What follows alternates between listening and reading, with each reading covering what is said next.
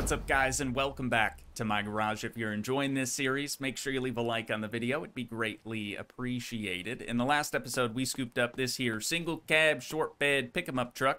It is pink for now. We're going to change that eventually, but we got the suspension mostly sorted underneath, even added some lowering leaf springs just for some mid-build motivation. But today is all about the drivetrain. So we're going to be ripping the V8 out of this beast and probably putting it right back in with the addition of a couple of upgrades, of course. So let's get started. We're going to grab the wrench and just start unplugging some stuff.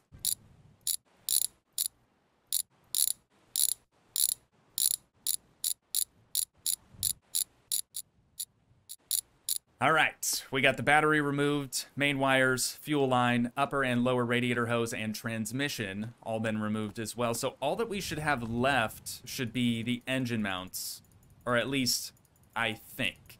Let me get the floor jack taken out of here. I was trying to do something different today, use the floor jack instead of actually using like the 2-post lift. I like that thing, but since we lowered the truck, it didn't really help all that much. I think it would have been better if we left the stock suspension, but that's boring. That's not what we're about here. So there's one nut right there, and there should just be one other nut on the other side. Now we can pick the whole thing up and transplant it over here onto the engine stand. What is this one? Oh, our DZ. Dude, I forgot about the DZ. That used to be in the Wolf wagon. We have inline 4 with ITBs on it right now. You know, on second thought, we should probably start with this off of the engine stand. That way we have easier access to the flywheel and the clutch. Got that whole pressure plate system right here. So let's remove that first. I mean, obviously the flywheel's gonna need to be replaced. Whoops, I loosened something I didn't mean to loosen. We're going through the whole dang engine anyway, so it's all good. Hopefully it was just a flywheel bolt. No. Nope, we're not gonna get that lucky. So it's probably something in the bottom end then. But let's get that taken off. Ooh, that right there, that's a bad crank. That is a very bad crank. I'm kind of curious, maybe we can peek our head in there, see what that's really looking like. Piston and connecting rods don't look terrible. I think it's actually just a bad crank. Oh no, we've got one bad piston right here. Okay. Oh, there's another. Yep. Good news is the pressure plate and the clutch disc actually look totally fine. We just need a new flywheel. So I'm going to grab one of those real quick before I forget. What other transmission we got over here? That's a 5-speed. It looks like it was mated to this engine once upon a time. I could have swore we had another V8 transmission, but maybe not. Kind of curious to see if they have a 5-speed. I don't love the 4-speed in that truck, so let's sort this by B200 with the V8, and that's not gonna give us anything. So let's switch it up to something else that has a V8. Perhaps the Jesse? There it is, $1,000 for a 5-speed gearbox. We need it though. We really need it. And then we'll transfer over that that starter, because that's still good. We'll transfer that over to the new transmission. We can sell the 4-speed for a little bit of extra cash. Oh, I forgot the flywheel. The whole reason I went to the catalog in the first place. $138. There she is. Oh, I totally forgot to mention this too, but I did do a grind live stream here on my garage. If you missed it, make sure to check out the second channel, Toogii 2. Catch all your stream VODs over there. There's $6 back for a rusty flywheel. But all I did, you guys didn't miss too much. All I did were rust repairs so we can make a little bit more money. But it's important that I mention that because now all of a sudden we have, or had, like $24,000. So just in case you were curious of how we just made all this money all of a sudden. But now that we've got our flywheel and our transmission figured out, we can start working on this V8. I'm gonna flip her over. I think that's gonna be the easiest way to go about doing things. And then we'll start by just removing the oil pan. Maybe we'll be able to pull the pistons out that way, piston and crank. I guess we're probably gonna have to take some stuff off the front as well. We'll figure it out. We've been through this a couple times now. Hey, even though this ain't our first rodeo, I just learned that you can remove the whole water pump assembly and the alternator just as one big unit. That's kind of nice. Saves us a little bit of time. So now we just have to get this front cover removed, and then that should give us access to remove the crankshaft. we should get a high horsepower crankshaft, shouldn't we?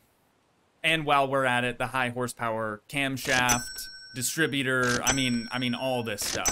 Spark plug wires, rockers, I think we need 2 of those.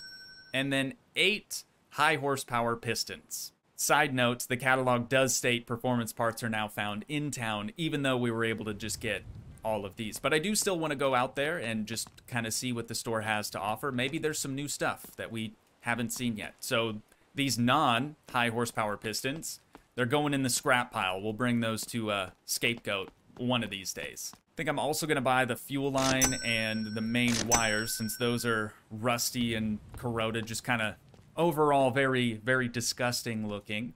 And let's head to bed. Oh, wait. We kind of have the engine out of the truck. We got some other cars in storage we could probably drive. But yeah, let's head to bed. We'll grab some food in the morning, and then we can start making our way out to the town. Now, which one of these whips are we going to take into town? El Camino's kind of a death trap, so I feel like that's already out of the question. Lad Coupe is very fast, but it doesn't have a lot of space for storage. Still got the air tank in the back for the air ride system. Does it even have bags still? Oh yeah, they're still under there. No idea if they still work, though. The NIV is a solid choice, too, because there's no back seat or anything. Plenty of space. Decently fast. Not a death trap. But the Wolf Wagon already has some damage. It's already damaged, so I mean, we might as well. Still runs like a freaking dream, dude. We're gonna try to hop the curb here. Oh, this thing's kind of dirt nasty low. Yeah, that's a bad idea. No cars are gonna come down the street. We can just park right here. Let's go see our boy Luis. Luis, how's the cheapest performance parts in town? You do. You definitely do. But is there anything new here since the last time that we were in? No. All right. Cool, man. Even though he doesn't have anything new for us to check out, I believe parts here are slightly cheaper than if we were to buy them at the catalog at our own garage. So I'm going to get these 2 performance cylinder head covers. And performance cylinder heads? Yes. Yes, please. Do we need a new intake manifold? Probably not.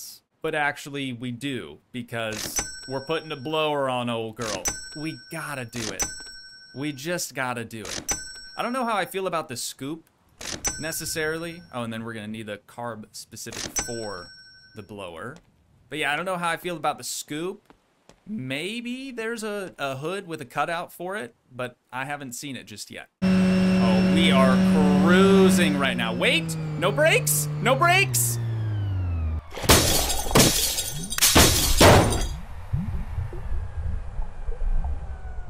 Okay, that might have been intentional. Just making sure you guys are still awake, still with me. I was kind of hoping that our boy Luis was gonna have like some new cool 6-speed transmission or something crazy, but he kind of disappointed, to be honest. But let's grab our wrench, and we will keep taking this V8 down the rest of the way.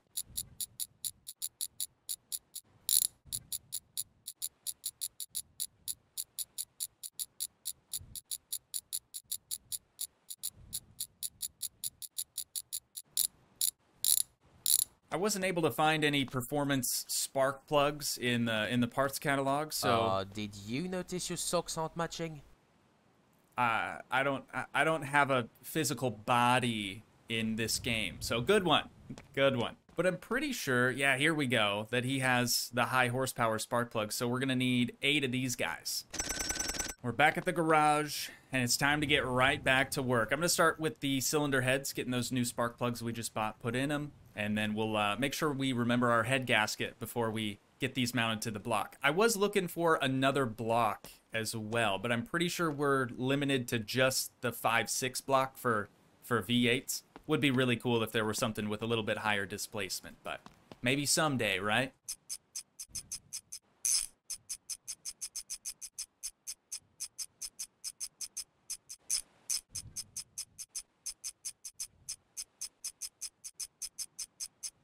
Well, that's a bit of a bummer. I gotta stop using these dang trolleys, dude. I'm pretty sure my timing chain just poofed. I bumped the trolley a little bit, and it's probably over in the grass over there or something. Just got sent flying. So I'm going to buy a new timing chain really quick, and we'll be able to continue.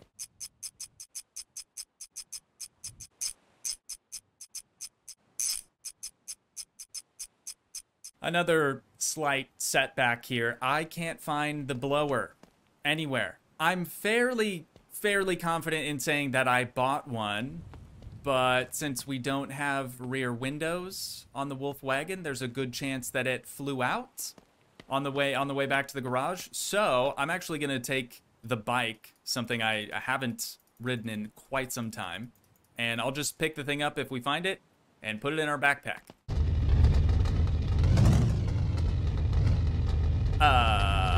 Okay, this is a problem. This is a problem. I can't steer the dang bike. Why can I not steer the bike? Is the tire flat?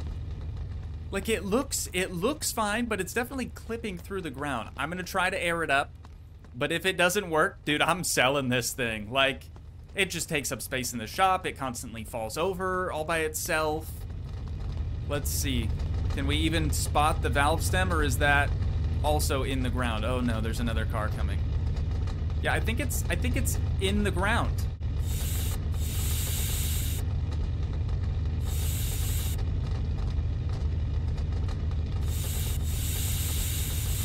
Okay, let's try this again. Can we actually steer? Oh, that is so much better. Okay, time to go find that part. Ain't seen nothing so far. This is the only other turn where it might have fallen out, or it could be back here at the store. No. Okay, wait, what the heck is that? All right, I'm gonna go check that out here in just a moment. Stay. Just gonna leave you running. Please don't tip over. That would be not ideal. A new blower. There it is. Let's add it to the back. How can I help you? Hey, I'm good, man. Yeah, I had to come back for something. What is this, though? Oh, it's Scapegoat. Missing VIN just means you pay less. Is that a problem? Oh, this is his parts store. I remember. Okay, nothing new. Nothing new. You know what? I hate the bike so much. I think I'm honestly just gonna sell it. 4,000 bucks? Sure. Might as well. I really don't want to ride it all the way back to the garage. We're just gonna catch a cab, and that's that.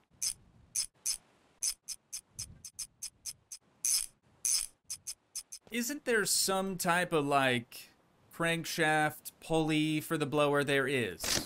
All right, that's hopefully the only other thing that we are missing.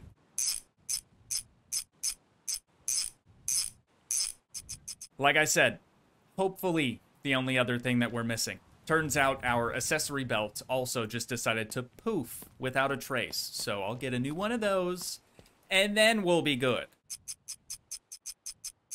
This thing is so beefy, it's taller than our workbench.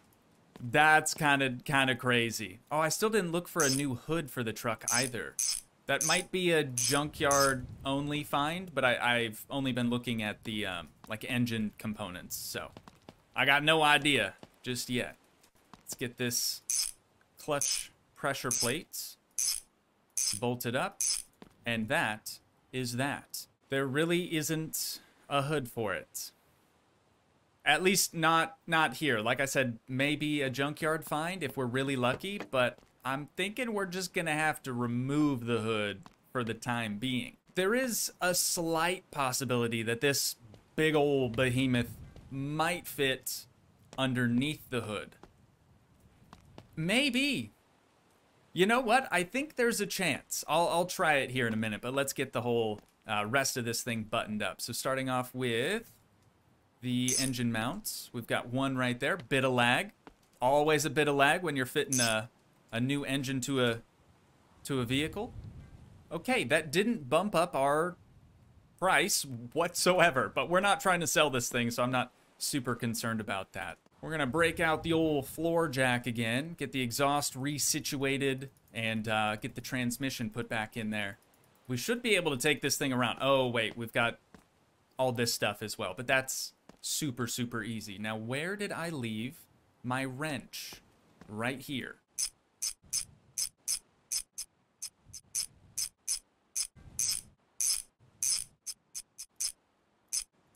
All right, the deed is done. It's time to find out if this hood will actually shut.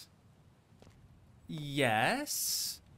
I don't love that the scoop... Well, we could take the scoop off. Yeah, let's just take the scoop off. Wait, can we really not? We really can't use the filter without the scoop? Scoop is required, apparently. I'm just going to leave these two things over here on the bench for the time being, but I want to see if we close it now. Oh yeah, zero clipping. Zero clipping whatsoever. Dude, we would have had plenty of room for just the filter, but again, it doesn't work that way. It'll still run fine, just like this. No worries there. But now it's time to find out what I forgot, which usually it's something. Could be anything. Well, we're going to need more coolant because we disconnected all of that. Let's check the Earl. It's going to need some more Earl as well. I want to know what you guys think of my straight up custom window treatment here in the office. It's cardboard. 3 quarts of Earl later. How we looking? Spot on. That is what I'm talking about. All right. You know what? I'm going to quick save in case it blows up or something stupid. But let's see how she sounds. More importantly, how she runs. Still sounds like a V8.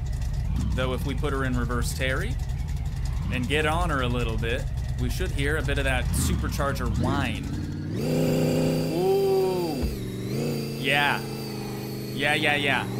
Always kind of felt like the whine was a bit too much, but that's okay. We have a supercharged V8 single cab short bed with a 5-speed transmission. You know what? I gotta go to the bridge. Let's head to the bridge so we can see if we're gonna need a new diff or not. This is a 3.8, so we might actually have to go a little bit higher. We'll find out. There's 3rd, 4th, 5th gear. Are we gonna top out the speedo? No. Okay, so yeah, we're probably gonna wanna change the diff. She scoots though, man. She really, really scoots. I am in love with this truck. Doesn't like to turn. Definitely doesn't like to turn, but I think that's mostly due to the fact that the front right tire is completely bald. It keeps going flat on us. But this thing, dude, what a machine. What a machine. Now all we have to do is change it from pink to literally any other color and get some new rims and tires for it. And then she will be mint. I got a couple ideas as far as a color scheme goes, but I don't want to spoil the next episode. That's what we'll be getting into next time. But there she is. There you guys have it. I do think that's probably where we're going to wind things down at for today. But once again, if you guys did enjoy, please leave a like, leave a comment, help support the dream by smashing that subscribe button, and I will see you in the next one. Thanks so much for watching, guys. Peace.